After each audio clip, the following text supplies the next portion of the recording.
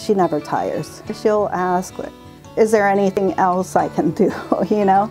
So, for instance, if I'm running short on coverage at the front desk, she'll be the first one to say, I can cover.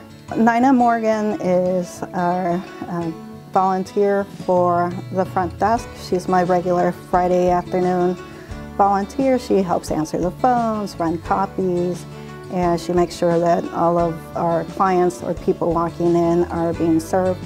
Her primary role, though, is to run the food pantry, our protein food pantry. She's been the founder and continues to run the pantry.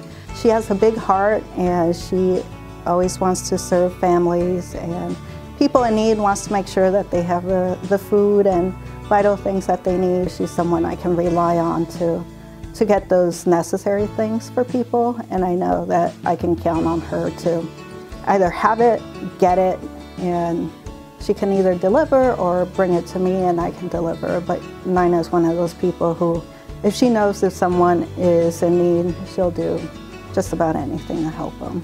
She spends just about all her free time, if she has any, at LUM with running the food pantry.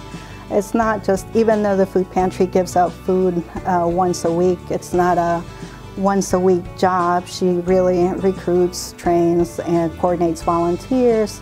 She makes sure that we have the produce that we need, the food that we need, so she coordinates that as well.